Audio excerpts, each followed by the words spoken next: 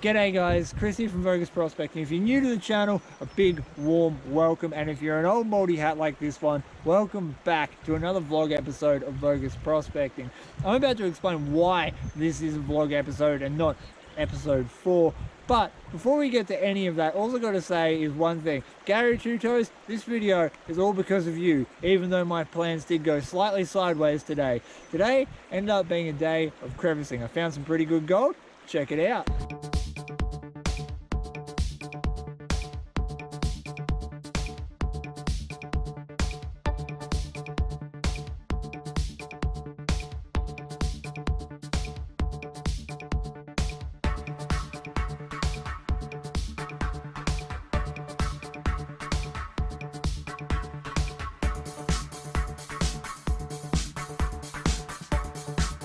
Oh man, Gary Two Toes, what can I say?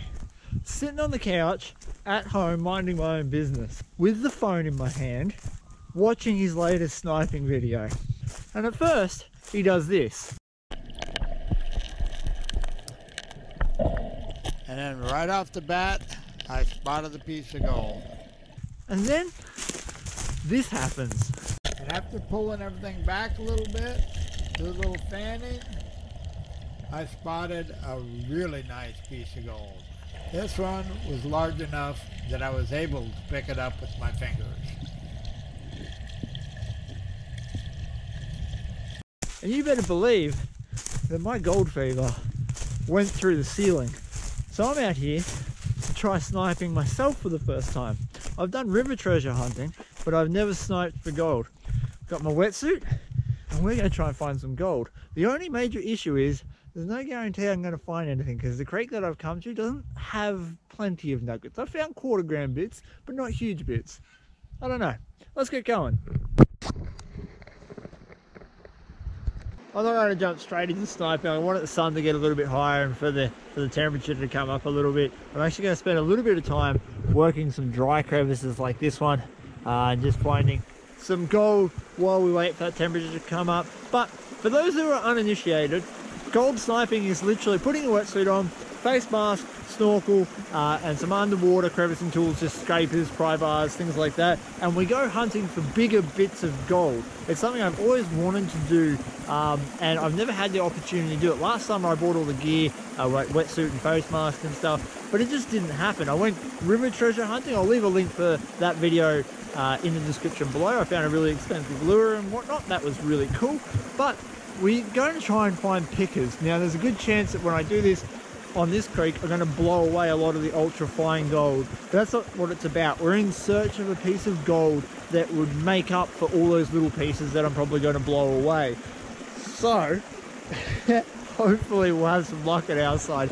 If not, it'll be a hell of an adventure.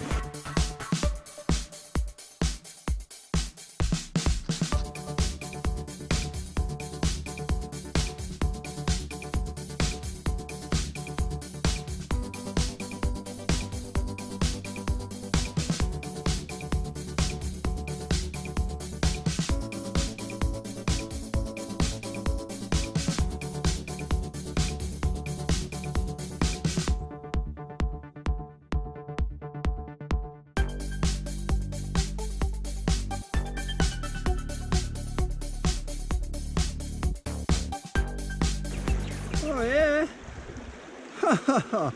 oh, that bodes well.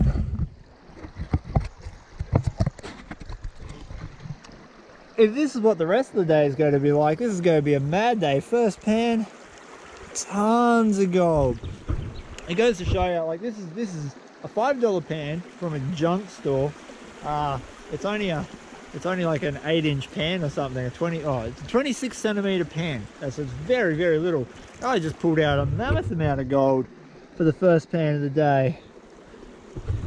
You don't need the best equipment, you just need the right spot. Let's keep scratching cracks. Sounds a bit dirty, doesn't it?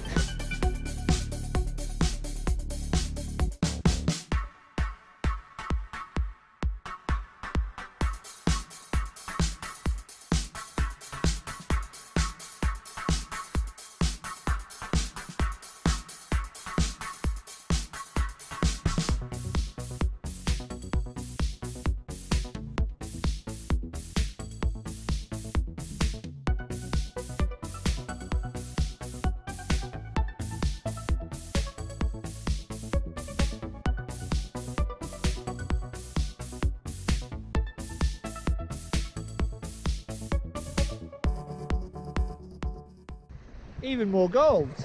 Not as many, but some. You fell over. Put your back.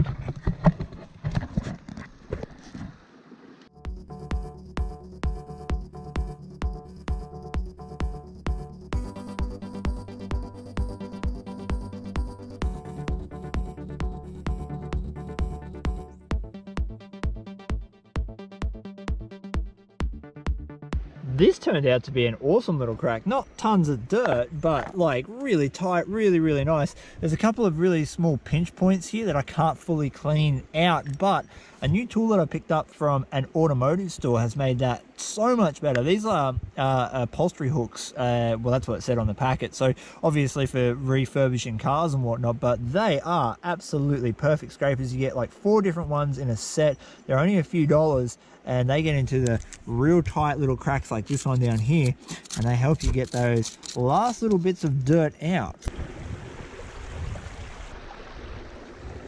Look at that. That's a gold take. What a crack. First 2 cracks of the day have been epic. There's got to be more of them. Like I said, the temperature's still cold. Like, I know I'm in a t-shirt, but I'm wishing I was wearing a jumper. Maybe sniping was a terrible idea today. I don't know. I found a really good looking crevice. Check this out. Look at this. So obviously we've got fast water coming up over this bedrock absolutely everywhere, and this is a perfect little eddy hiding away, and it actually gets sucked in back underneath the rock.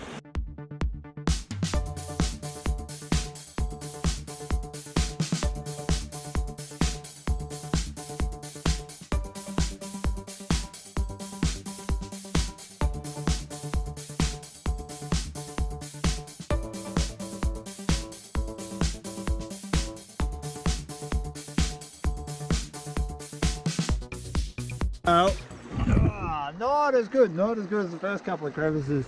A couple of micro dots, but I can't get in there properly. I've got a feeling that right at the back of that hole, because it's deep, right at the back of that hole, there'd probably be some good gold. The bloody temperature is getting colder. Oh, everyone else, I know everyone else in the US and England and everywhere it gets cold and ice and snow and all that lovely stuff's gonna be like, stop being such a sissy and get in there. It's not even cold. But I'm Australian, and yeah, our country's pretty much on fire right now. So it is actually on fire in Queensland. All of Queensland's on fire. Like, that's how hot it is. It is hot out here. So it gets to like 10 degrees, and that would be like you experiencing our 40-degree summer day. It's cold, and I'm allowed to be a sook, so I'm going to keep crevicing until it maybe warms up. I got 2 crevices, one there and one here, and they're both absolutely full of gravel packed in, so we'll try and clean them out as best we can. I left my bloody Yabby pump at the car. I might have to walk back up and get it, because it's a good tool. It's a very good tool.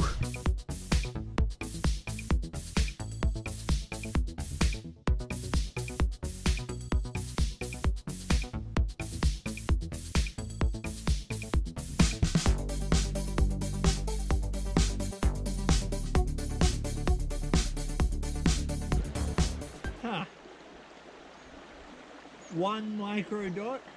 I gotta go get my pump. Given that the car's like 500 meters away and it's up a really steep hill, I've learnt sort of a magic trick when it comes to summoning things. You sort of just get your hand like this, and then if you just think really hard about the thing that you want, and you sort of just go there you go.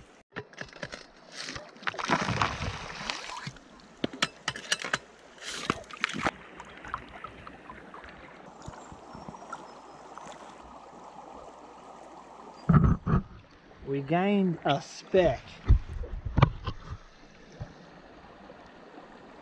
Yeah, I'm not really feeling that. It's just nanos in it. We could do better, especially with the first couple of crevices we got. I did see, however, one more good looking crevice just down here.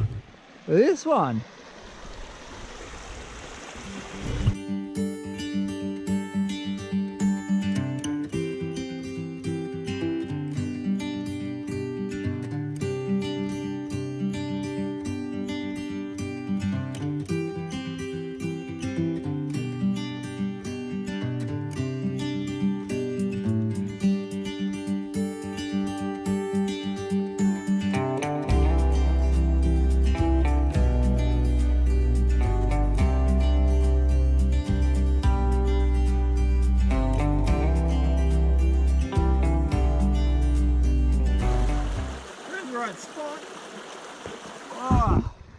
definitely in the right spot.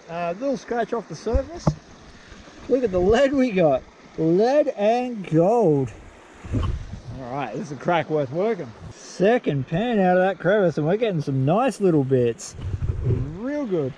I think I've given up on the concept of sniping today. I'm going to have to come back and do that video again. I think that's what prospecting is all about, adaptation. Lucky I bought my crevice tools.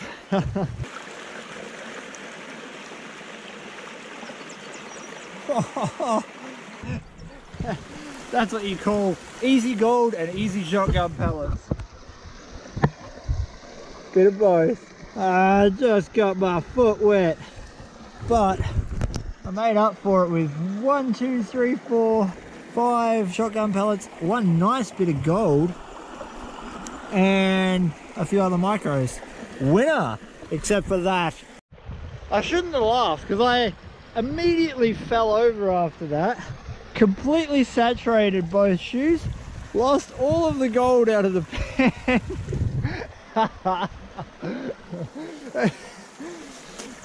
All plans are good ones until they start seeing action. And they're just disasters. Let's try walking over there again. Put me actual creek shoes on. They've got a sole designed to stick to slippery granite. They're gonna hopefully dry with all the sun that we've got today. Beautiful sniping weather. I'm gonna finish that spot off. Oh, I lost all the gold. I don't even know where it went. I just went, and then that was the end of it. That's the boil hole that I didn't pull too much gold out of, and I just looked further upstream, not very far obviously, and there's this really big long crack running along here, and you can see bits of rock and whatnot jammed in it, which makes me think that perhaps this crevice is actually collecting the gold before it even reaches any of those other pockets. So we'll clean that one out and test that theory.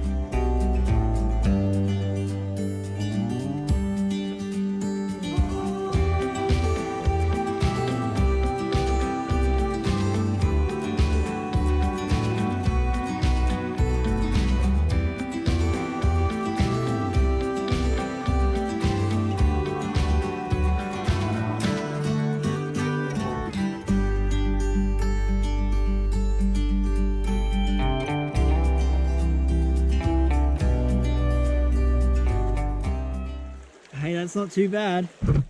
We got one nice big bit of steel, a few shotgun pellets, and a decent amount of micro to mid-sized gold.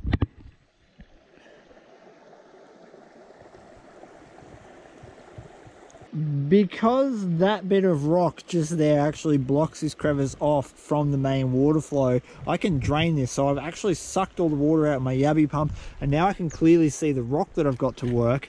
And we're going to spend a little bit of time cleaning this properly, because I did one pan and I got some good micro gold. The yabby pump's too fat to fit down the bottom, so we need a way of scraping it out, and removing the water is the best option. A little bit of a tip if you are working a crevice like I am now, where your yabby pump won't fit in there, you don't have enough small suction tools to get into those fine crevices, and you've drained the water to work the bottom gravels. Often you'll find there'll be a layer of water, centimetre or so thick, that you can't get out of the hole without swishing gravel everywhere, and it just becomes really tricky.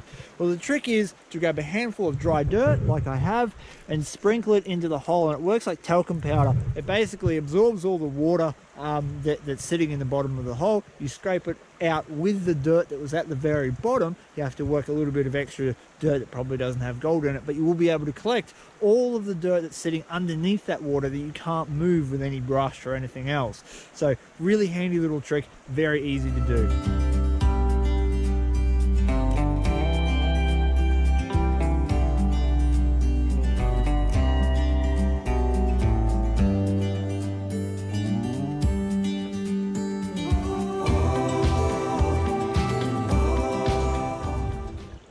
Okay, that was well worth doing. That last pan, after I put that dirt in there and managed to scrape the bottom out, was by far the best pan of the day. Let me wipe your lens and show you the gold. Look at that. That is a pan. There'd probably be 70 bits of gold in there. A few shotgun pellets. I'll make sure that's definitely 100% cleaned out. But that's an awesome pan. Good on you, little crack. I think that theory was right. Obviously, this crevice was collecting all the gold before it got into the other ones. Now, on Vo-Gus prospecting, there is one very, very interesting thing that's going to happen in the next couple of weeks. In the next couple of videos, I've got to give a shout out to an absolute champion of a bloke who got right behind the channel and did a massive favor for me. His name's Blake, and he's from Blue Dog Prospecting. I have linked his channel in the description below, and I implore you to go check it out to say thank you for what is going to happen in a couple of weeks. I can't tell you any more than that, but believe me, when you see it, you'll be just as excited as me about this whole thing. Blake, thank you, mate. Absolute legend. Check out his channel below. Now, as you may have noticed, I have sort of skipped over the fact that season 2 is puttering along, and there's one really simple reason for it. When you're doing something in the creative process like I do, I really enjoy filmmaking. Having freedom to do the things that you actually want to do is incredibly important. Otherwise, the artwork, or the videos in my case, that you're doing becomes kind of constrained, and it leaves a bit of a taste in your mouth. At the moment, I'm not feeling like progressing with season 4. I'll probably get to it at some point in time. Just right now, I'm really enjoying coming out and making these sort of videos for you guys. So I hope you are enjoying them. Thank you very much for watching my video. I hope you did enjoy this vlog episode. Remember to leave a comment below and tell me what you thought of it and what you would like to see in future episodes of Vo-Gus Prospecting, because that helps me gain some ideas and some insight to what you guys like to watch. Remember to hit that like, share and subscribe button, because that helps me grow the channel bigger and better for you guys. I am absolutely sore. My butt hurts. Peace, and I'm out.